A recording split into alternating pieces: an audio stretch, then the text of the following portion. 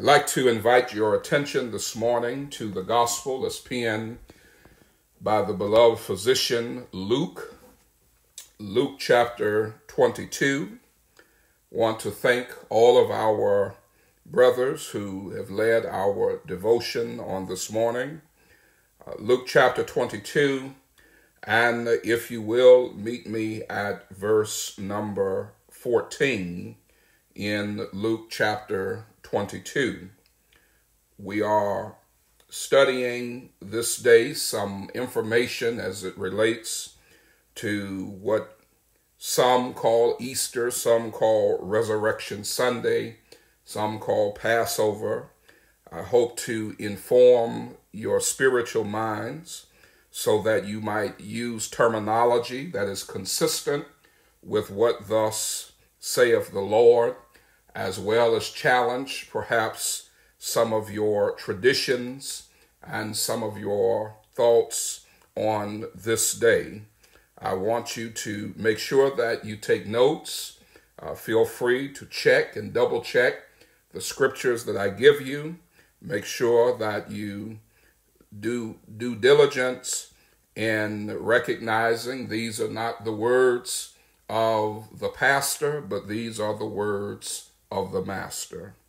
In Luke chapter 22, if you will, beginning in verse number 14, for emphasis sake, we will again read the devotional scripture that was read earlier. The Bible says in Luke 22 and verse number 14, "And when the hour was come, he sat down, and the 12 apostles with him. And he said unto them, With desire I have desired to eat this Passover with you before I suffer. For I say unto you, I will not any more eat thereof until it be fulfilled in the kingdom of God. And he took the cup and gave thanks and said, Take this, and divide it among yourselves. For I say unto you, I will not drink of the fruit of the vine until the kingdom of God shall come. And he took bread and gave thanks and brake it and gave it unto them, saying, This is my body which is given for you. This do in remembrance of me. Likewise also the cup after supper, saying, This cup is the New Testament in my blood, which is shed for many." Again, the latter part of verse 19, "This is my body which is given for you. This do in remembrance of me." Beloved, the subject for this morning, remembering what should not be forgotten. Remembering what should not be forgotten. We understand the value of memory. And in order to make sure that we don't forget certain things, we honor those things with dates on our calendar. We honor those things by mentally or even writing down dates that should be recalled, because certain dates have significance to all of us. For example, we remember birthdays. We don't want to forget the day that we were born, the day that a loved one was born. And certainly we mark specific birthdays as milestones in a person's life. And so we send out birthday cards. We have birthday celebrations because we don't want to forget the day someone was born. We remember anniversaries, be it the anniversary of when we started a job, the anniversary of our marriage, or other days that are significant to us. We also remember holidays. We like to honor days. For example, we like to remember the Martin Luther King holiday. We like to remember Independence Day, also known as the 4th of July. We have Veterans Day, other days that are significant in our history. And so we mark those days as a day to remember. The reason why so much emphasis is put on memory is because we have an interesting way in which our brain processes information. On a daily basis, we come into contact with a lot of visual and a lot of auditory or hearing cues. And in that, we filter out a lot of things, but then there are things that we commit to our memory. But we also have a problem with our memory in that we have what I call selective amnesia. And that is, we conveniently remember what we want to remember, but then we filter out stuff that we probably need to remember. As an example, when we think back, we may think about somebody who owes us money.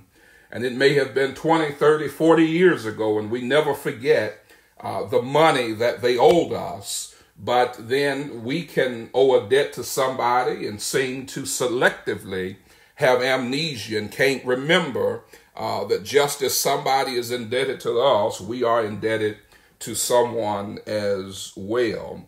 We see an example of this in the Gospels, and I'm laying the foundation for Luke chapter 22. But I want us to look briefly at Matthew chapter 18 and show you how we selectively remember and how we selectively forget. And that's why I call it selective amnesia. You remember the person in Matthew's Gospel, Matthew chapter 18, and somewhere around verse number 23, he tells this story about a king who takes into account that which his servants owe him. And one of his servants was commanded to be sold, not only him, but his wife and his children and all that the servant had was to be sold so that the king could be repaid. And it's in verse number 26, where in Matthew 18, the Bible says, the servant therefore fell down and worshipped him, saying, Lord, have patience with me, and I will pay thee all. In verse 27, then the Lord of the servant was moved with compassion and loosed him and forgave him the debt. Now, when you drop down to verse 28, the same person who had just been forgiven of all of what he owed, who had just received some mercy and some compassion, found someone who owed him. And you are familiar with the story. The man who owed him, he laid his hands on him, took him by the throat in verse 28 saying, I want you to pay me. I want my money. And in verse 29, that servant fell down at his feet and asked for patience and said, I'll pay you, just bear with me. And in verse 30, it is said that this man had no patience. He commanded him to pay him everything that was owed him. Otherwise, he would cast him into prison until the debt should be paid. I want us to reflect on Matthew 18 as we consider Luke chapter 22, because I want us to see why God put a memorial in the worship experience, because we selectively remember what we want to remember, and we forget things easily that we probably should remember. As is the case in Matthew chapter 18, we see a man who seemingly forgets the mercy that he had been given and does not extend to another the same mercy that he had. And somewhere in his mind, he should have been reminded and been motivated by the idea that he had been given mercy, he should grant mercy. Now, the reason, as we go back to Luke 22, the reason God instituted the Lord's Supper is because God knows how we tend to forget. We remember some things and then we forget other things. And so God instituted a memorial so that we would not forget. We could not be guilty of selective amnesia. We could not be guilty of remembering stuff we probably need to forget and forgetting stuff we need to remember.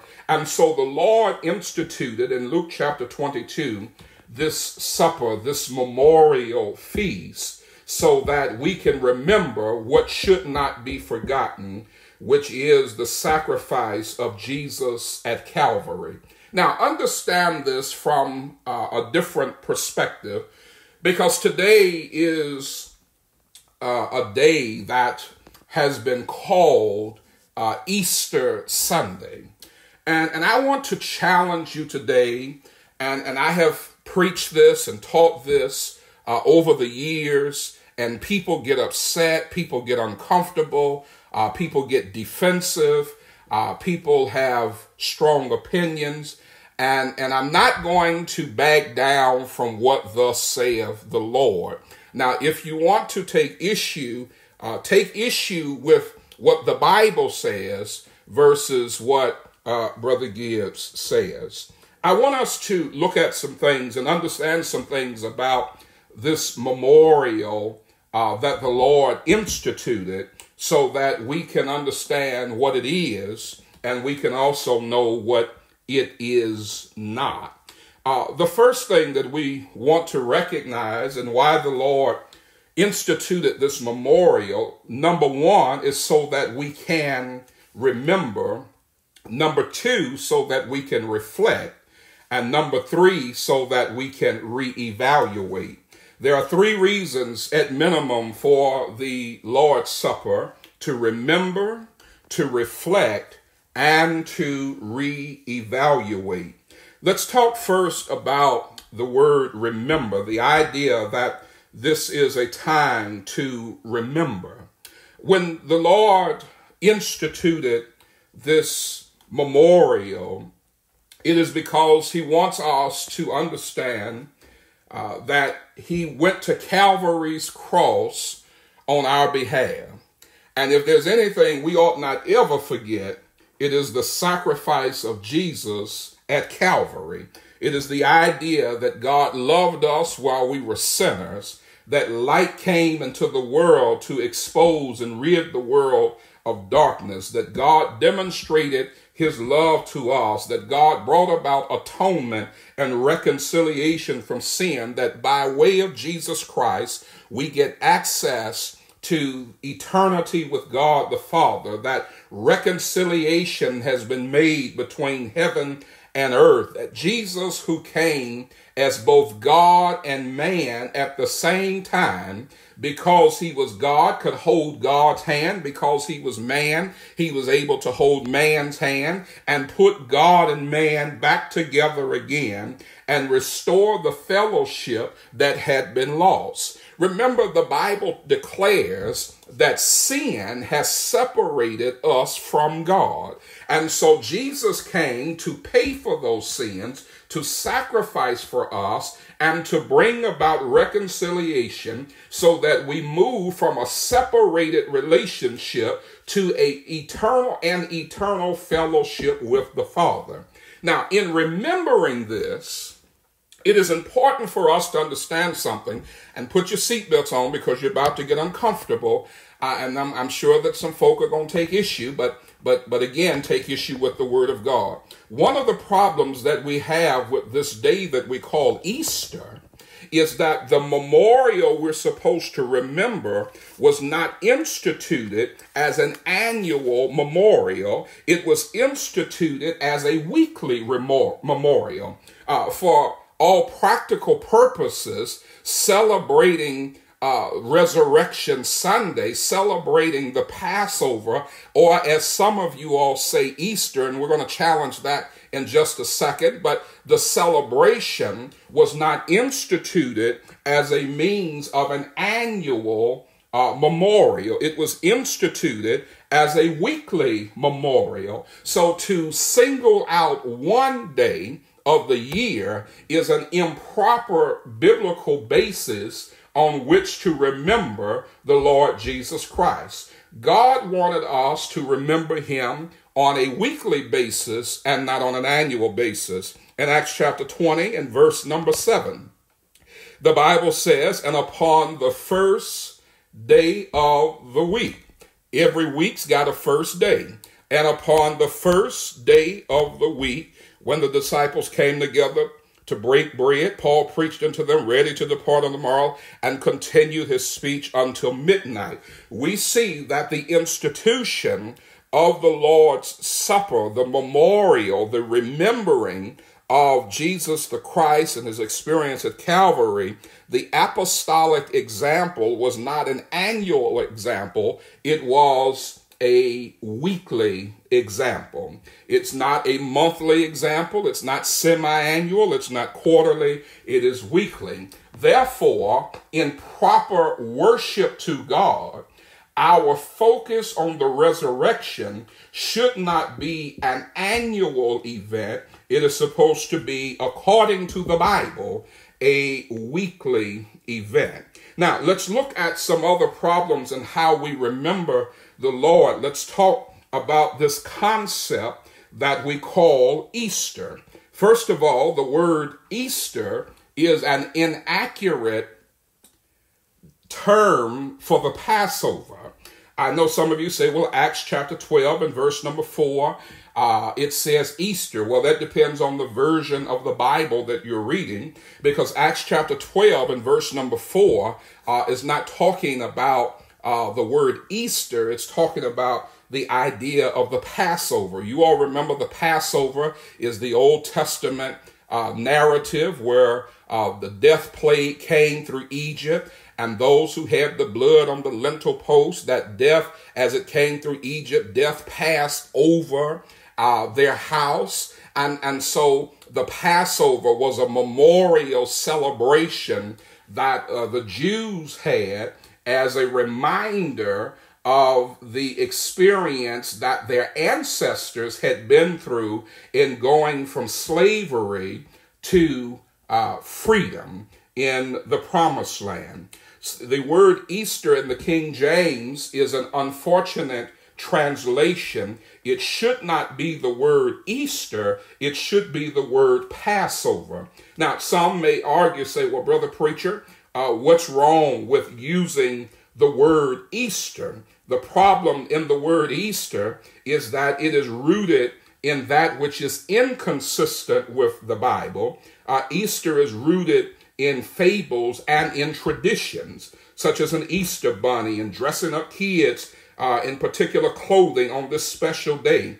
What Satan does is that he allows us a fabled, paganistic version of the day so that our understanding is filtered through lies and tradition as opposed to what's written in the Word of God. The Word of God intends for the New Testament church to memorialize, to remember the Passover, so to speak, on a weekly basis. The problem with our traditions is that those traditions are rooted in paganistic thought. For example, when we talk about the Easter bunny, the rabbit in paganism is a sexual symbol of fertility.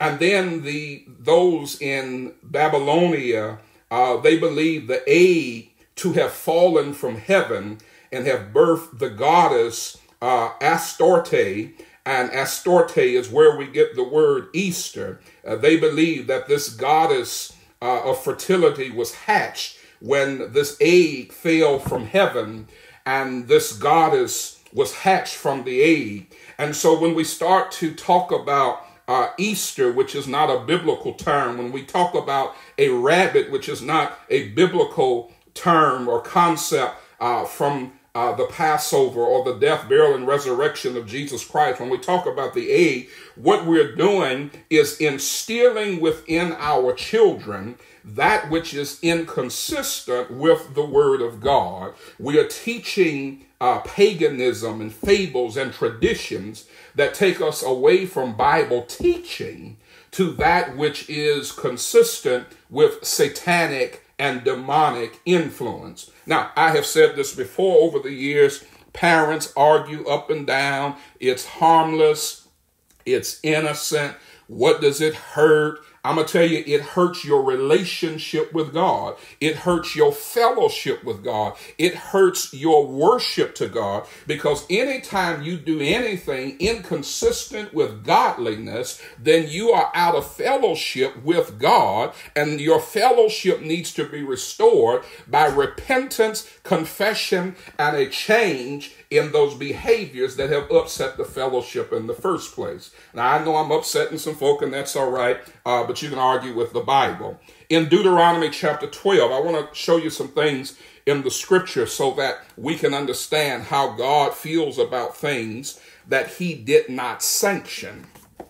In Deuteronomy chapter 12,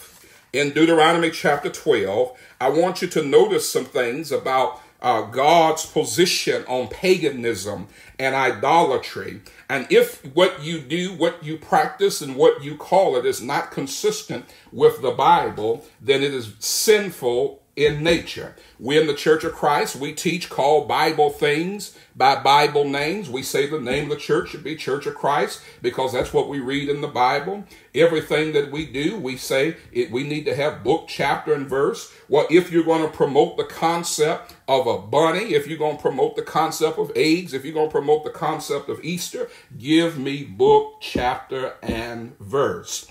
I can give you book, chapter, and verse that says that those things are pagan, those things are idolatry, those things are sinful to God. I want you to take notes on these scriptures. I want you to understand them and read them. And if you get upset, don't get upset with the minister, get upset with the master. In Deuteronomy chapter 12, verse number 1, the Bible says, "These are the statutes and judgments which ye shall observe to do in the land, which the Lord God of thy fathers giveth thee to possess it. All the days that you live upon the earth, you shall utterly destroy all the places wherein the nations which you shall possess serve their gods, upon the high mountains and upon the hills and under every green tree. And ye shall overthrow their altars and break their pillars and burn their groves with fire. And you shall hew down the graven images of their gods and destroy the names of them out of that place." Notice what God is teaching here. Do not be influenced by the world. And when you go into the world and the world hands you tradition, the world hands you paganism, the world hands you that which cannot be found in the Word of God, he says, I want you to overthrow it. I want you to tear it down. I want you to burn it. I want you to hew it down, destroy it, because it's not consistent with what is written.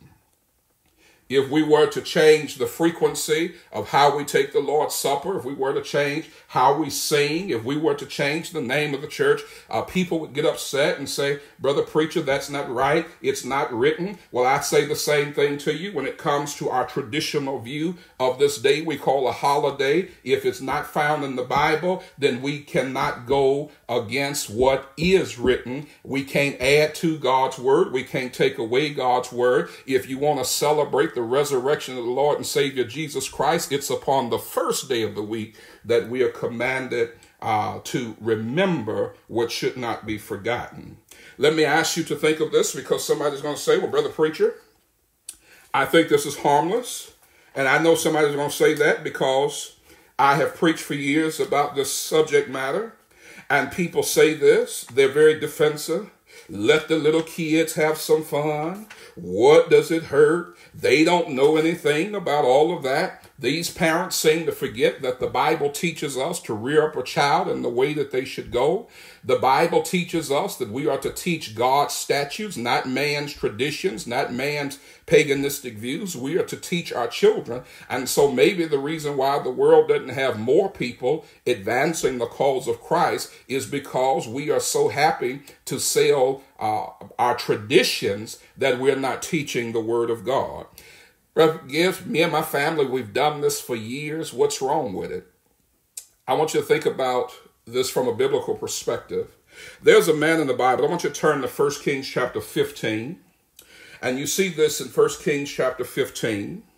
There was a man by the name of Asa. Asa had a hard job before him, because sometimes we say, well, Brother Gibbs, blood is thicker than water, and we go along with stuff in our family. Asa reigned over Judah.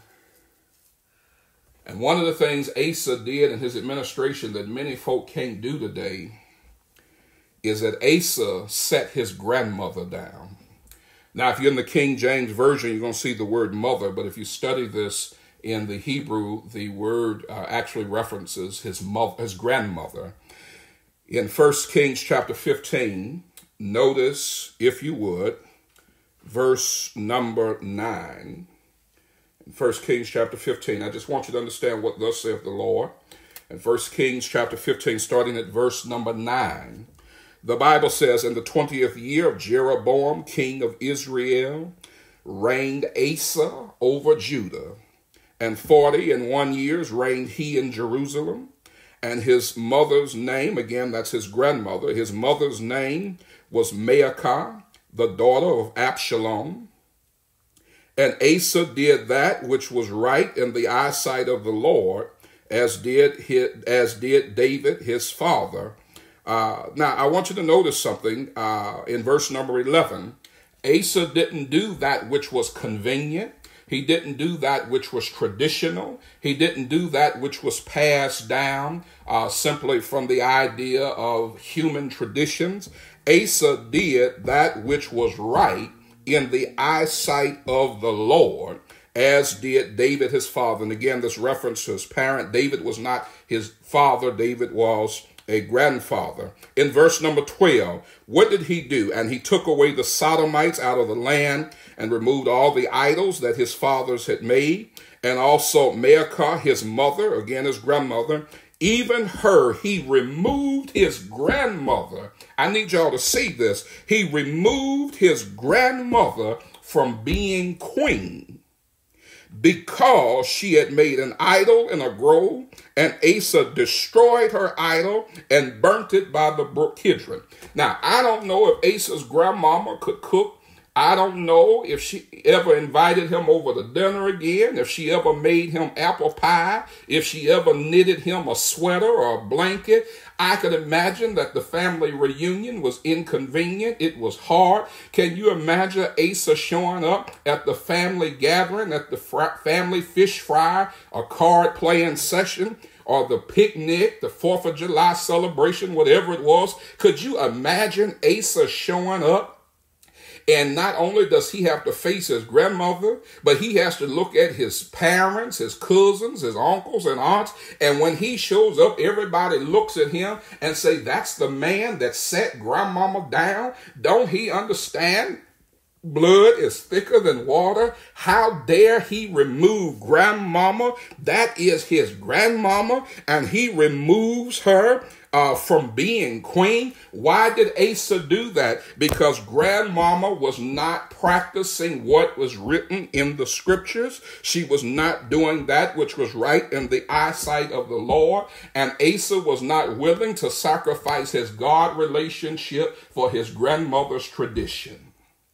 Let me show this to you one more time, because we need the Bible to prove the Bible so that people can say, this is what thus saith the Lord. I want you to turn back in your Bibles to 1 Samuel chapter 5. In 1 Samuel chapter 5, I love this story.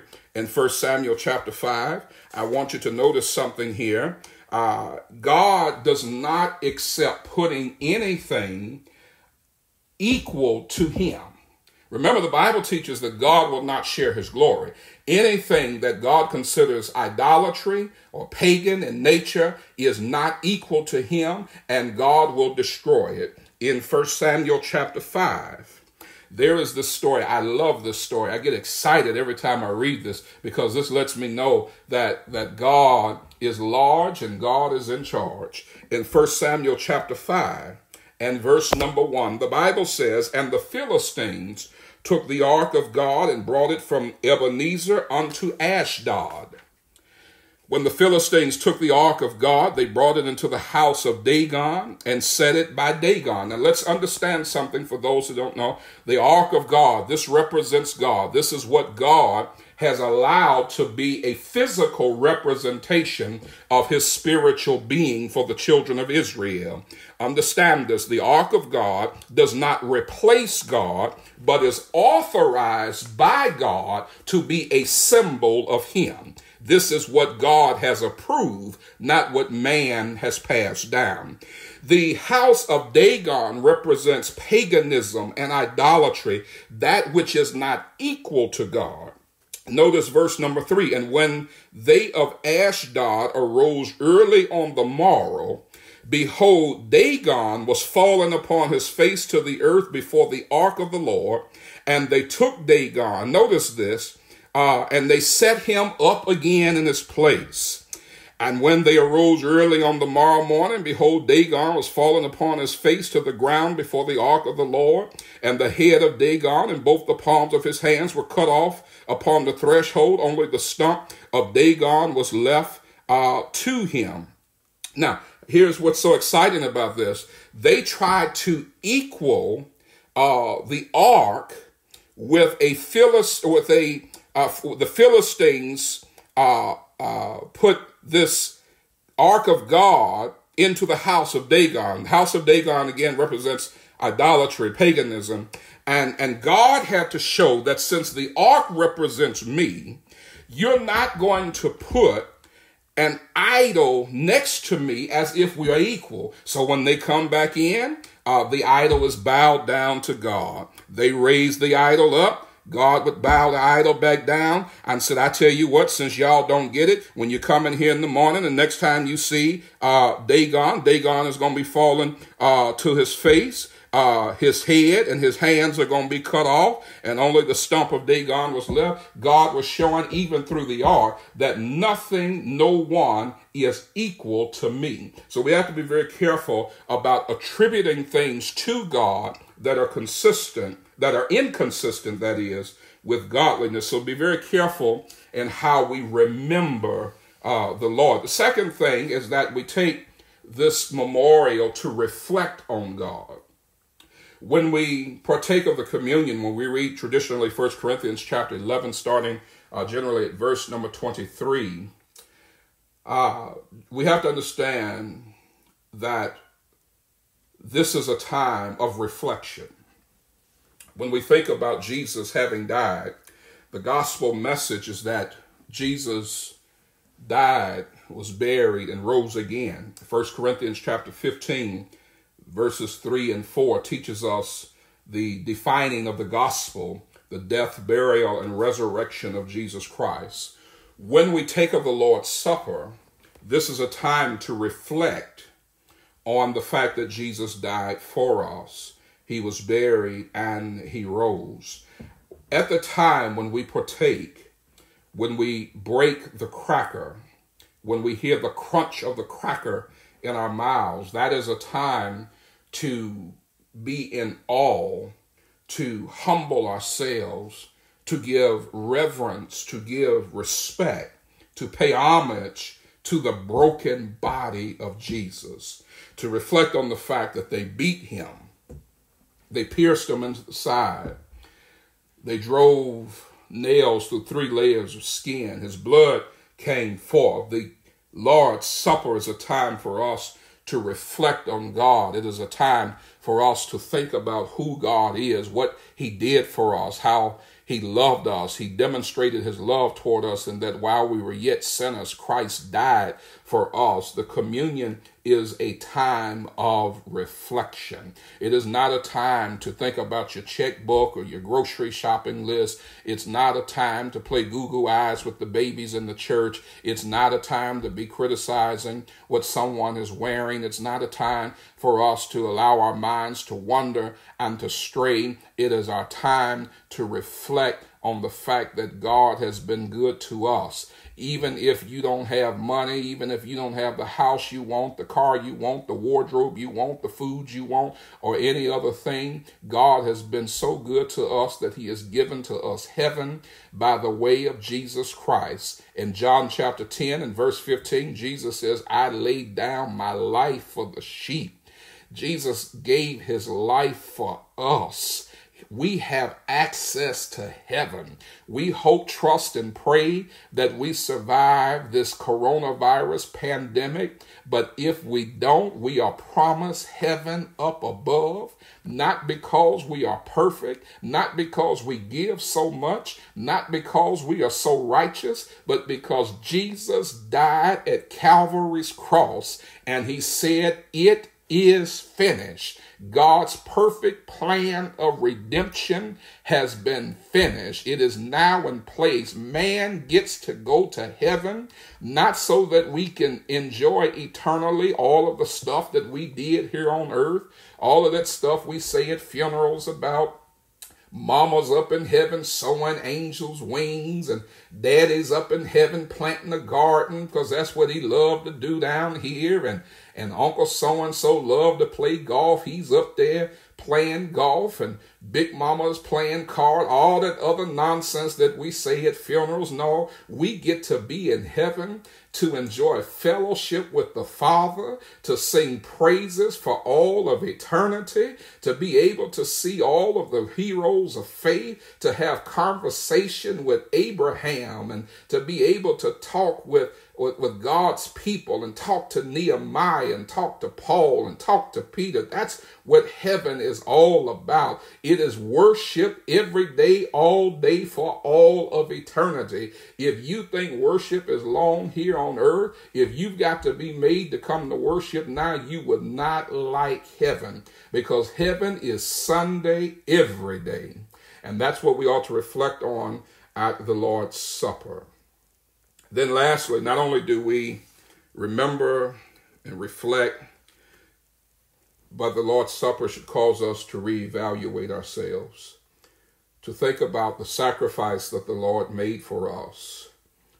As you partake of that cracker and think about his broken body, as you drink that juice and reflect on his shed blood,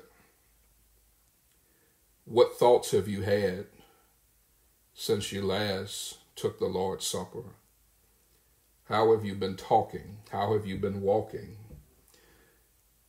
The Bible teaches us in 1 Corinthians chapter 11, that scripture that we love to read, something so important about reevaluating ourselves, something that we might miss in our traditional reading of 1 Corinthians chapter 11. I like verse 28, because the Bible says, "Let a man examine himself." One of the unfortunate things is that church can often be a place of cruelty and criticism instead of a place of humble self-evaluation. To think about the idea that God has been so good to me that he gave me access to heaven. How am I acting? How am I talking? How am I walking? How are my choices in comparison to God's word, will, and way for my life? To reflect on Jesus is to remember, to reevaluate, to reflect on what he's done for us. In 2 Corinthians chapter 7 and 10, the Bible says, "For godly sorrow worketh repentance to salvation." One of the things that brings godly sorrow is when we start remembering and examining ourselves and thinking about what God has done for us. We ought to leave the Lord's Supper wanting to be a better person, wanting to think right and talk right and be right, because it's just overwhelming that the God of this universe would come in the form of a mere man, allow himself to be born in humble conditions. To think about Jesus, who allowed himself to be mistreated, to be spit on, that the God of justice suffered injustice at the hands of Pilate, that the great God of this universe found himself subject to men who hung him on a cross, having jailed him and beat him, finding himself even before the cross, his soul being in agony and sorrow. He's in the Garden of Gethsemane praying, Father, my soul is exceeding sorrowful even unto death. Father, if it be your will, let this cup pass from me. Nevertheless, not my will, but thine will be done.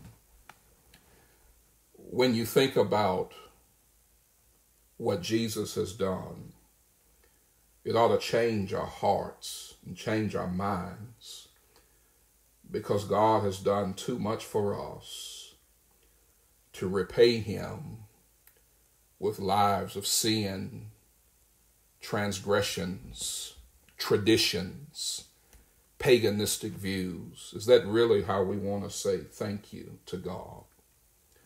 Let me ask you to think of this as we prepare to close this message.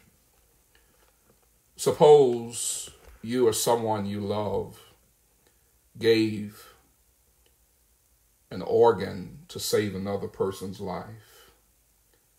How would you feel if your child died and you donated your child's heart that someone else could live? And you happen to be in a restaurant someday and you see the person who received the heart of your child, and they're in the smoking section and they're just smoking one cigarette after another, and you know your child's heart was given so that that person could live. How would that make you feel? How would it make you feel if you donated a kidney and you happen upon a person who received that kidney and they're getting drunk, drinking as if they have no regard for the fact that their lives were saved by the donation of a kidney?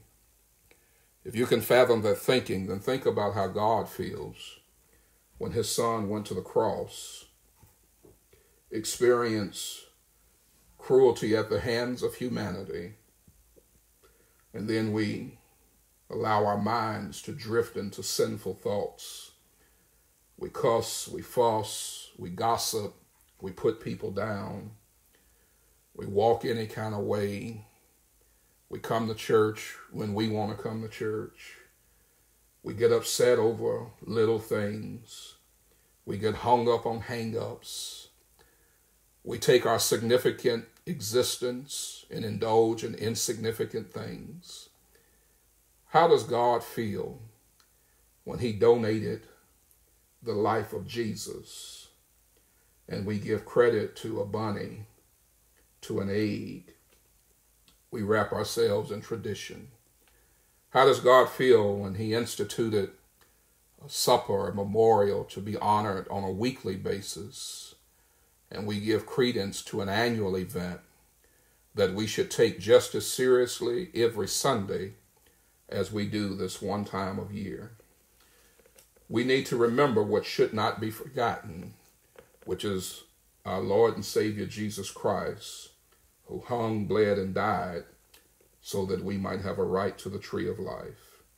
We need to remember him, we need to reflect on him, and we need to reevaluate ourselves.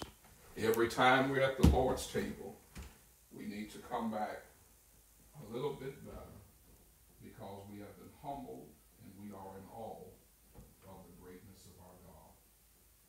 Again, I invite you to study the scriptures. Take some time to study traditions, the origins of what we practice. And I'm not asking you to determine if you like it. I'm not asking you if you're comfortable with it.